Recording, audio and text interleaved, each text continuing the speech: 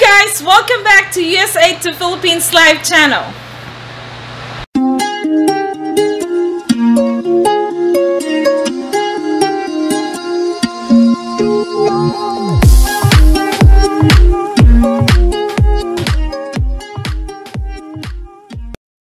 I'm really thankful of my job.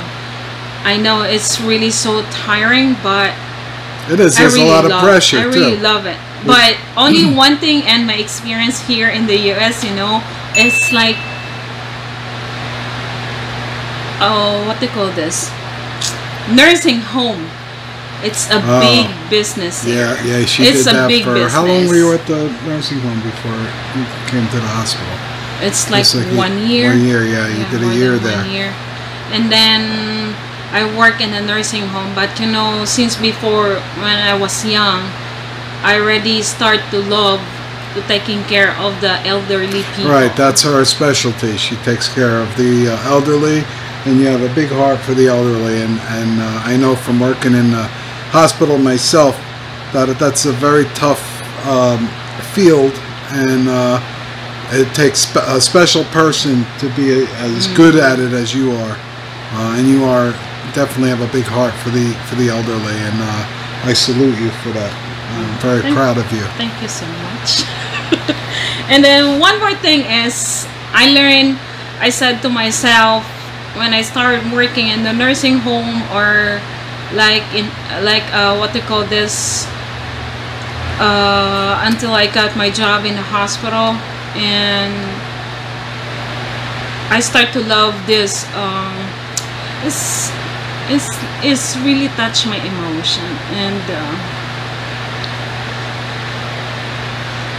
I don't want to cry because I don't want to ruin my makeup. And I said, I love the elderly people. And they love you. Sometimes it's so hard and difficult to deal with them. But one thing I learned in life, a time will come, you're getting older. We're all on our way there. We're going to get there sooner or later. But I think one thing that you've brought to my attention in your experience since you've been here with the elderly is that a lot of them are forgotten. It's true, right? You know, a lot of them are forgotten, and they're not in some of the places, not at our place, but some of the places they don't treat them that well, and that's a tough thing to know about. And I think even though the America is a rich country, but it's a lot of people here, they have a sad life. You know, when they're getting older, I know there's a nursing home who taking care of them. They work harder for themselves till they're getting old. They have money to pay for themselves, to pay the nursing home. But you know what? Money is, like, for me, is worthless without your family beside you till the time you will die. And I really promised to myself that I said to my husband, if someday we already live in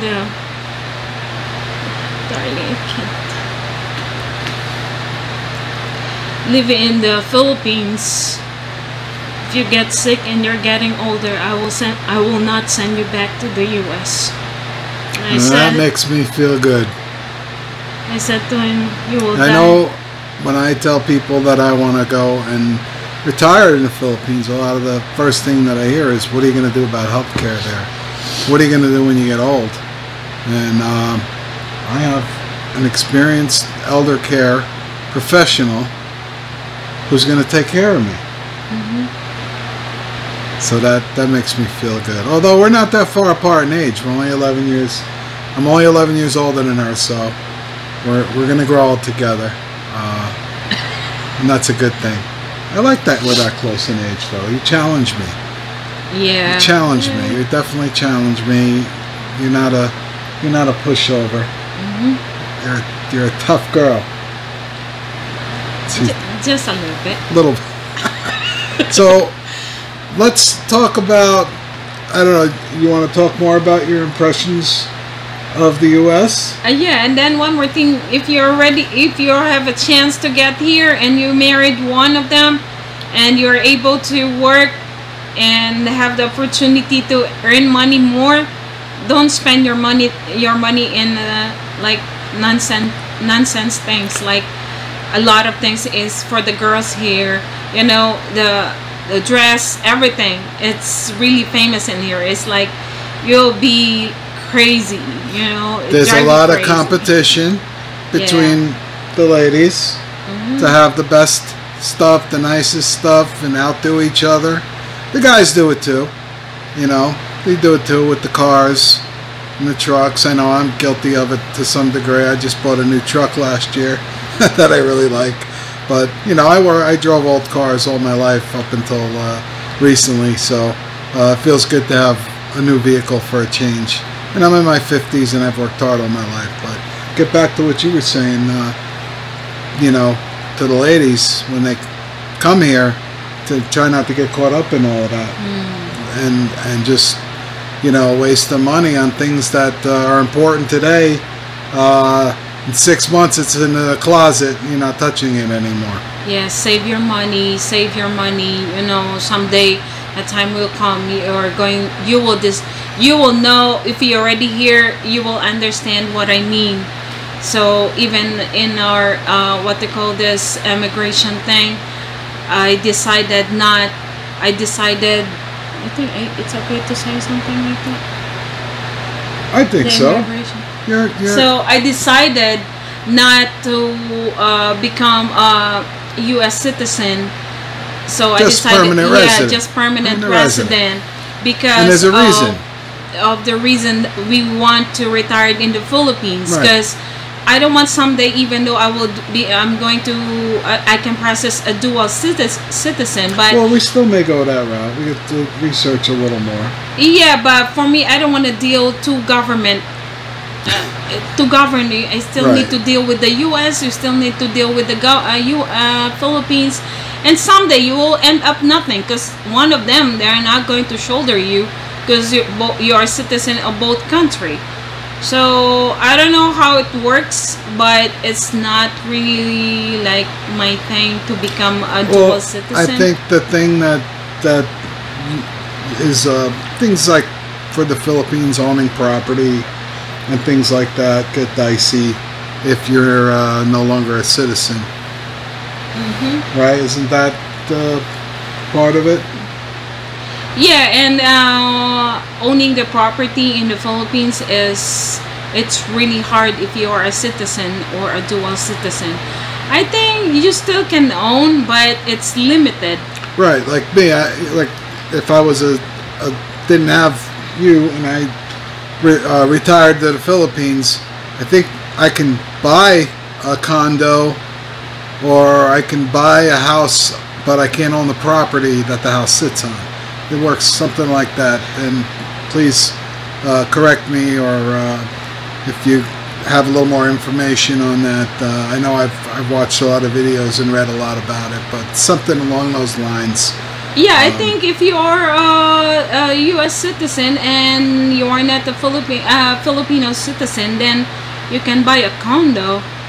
But the problem is but you can't own any land from the Philippines. Like, you just only up to condo, or you can buy a car. But I think if you want to live in the Philippines till the end of your life, then I think much better to have your own. But everybody have their own style and idea. But for me, my husband is already American citizen, and to be a green card holder, I think it's enough, because they renew every 10 years. Yeah, every 10 years they're renewing. So I'm still part of the U.S.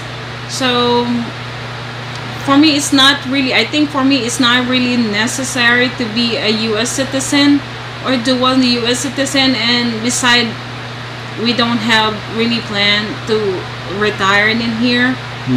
So for me, it's like to maintain a U.S. citizen is also part of a job. You need to maintain it. So I don't know how it works, but for me, aside, I search for a lot of I search a lot, and so far this is the choice that I know it's more work for our plan to retire in the Philippines. Because I think for me, I am more favored to have our own than to rent. So I'm really not big fan of renting. So I really want to have our own, because like the house, you can do anything you want. You can like, you have more peace if you have your own. So I don't know, to those people, they have their own choice also. They have their own idea and procedure how it works for their retirement someday. So for us, that's our plan. Hope you will learn from our experience. If not, then it's okay also. But that's only for and us. we're not etched in stone with that yet. You know, we're still doing a little of the research and trying to work it all out. But as of right now, it seems like the best plan for us going forward, based on, you know, what we've already got going on over there, without complicating anything, you know. So yeah, but it may change. You may end up doing the dual citizen option. Maybe for the kids I will, but for myself, I think I already decided not to, because I'm getting older. If I'm going to make it a dual citizens, for what use? I don't need it anymore. Right. So I think for the kids, because they're still young and they still have a lot of opportunity for their lives, I think maybe, do you want to talk about the kids? You got the kids over there, 2 kids over there? Yeah, I have my kids is in the Philippines. They're staying with Nanay? Yes, they are with my mom. So hello, Nanay. Hi, kids. Miss you. It's really we hard. Do miss them. It's really hard right now, because we really want to go home, but we can't go home because of this situation. Especially, they said Iloilo is one of a lot of positive. Yeah, they. I think last week I was reading the hospital beds, critical care. They were just about out of beds. It's really sad. It's really so frustrating, because you really want to go home and see them. Sometimes I'm worried, because I experience those kind of situation that I know it's really hard. Like, I can't explain how hard it is. Well, it's really hurt for those people that they lost their loved ones, that they can't even see the body anymore. Just the ash. Yeah, we can't really talk too much about what we've seen as healthcare workers here. We're just really not allowed to talk about the stuff that we saw. But it was on her end and my end. There were 2 different ends of the business. We both saw things that not good, and we're glad it's over here. And we feel for the countries that are still in the thick of it, and we pray that they'll get out of it and get to where we are too. But, you know, well, there's a news that there is a Delta variant again. As of yesterday, it said that the Delta variant has not yet been seen in the Philippines. That's as of recently, but that could change. Already here? No? Yeah, they have it here, and they also said that the vaccines should protect you from that variant. So, you know, again, that you know, a lot of people are on the fence about the vaccinations, to get it, not to get it. It's a personal choice. We took it, you know, mostly because of where we work. It was just the right thing for us to do. And as we said in previous videos, we've had the Moderna. We had both doses back in February, and we're fine. So if that helps you, you know, we feel strongly. We know a lot of people don't feel the opposite. I get that, but we felt strongly about doing it, and we know from here that because the people are getting vaccinated in this state, especially, you know, the numbers are disappearing, the positive numbers. So hopefully they'll start getting some people vaccinated. I know they're already doing it, but we just hope that they pick up the pace. I've posted a video about recent news that there's a lot of vaccines being shipped over there to the Philippines.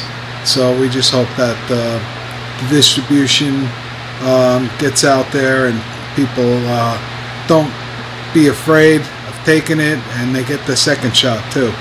It's very important that they get both. Thank you for watching. Salamat po.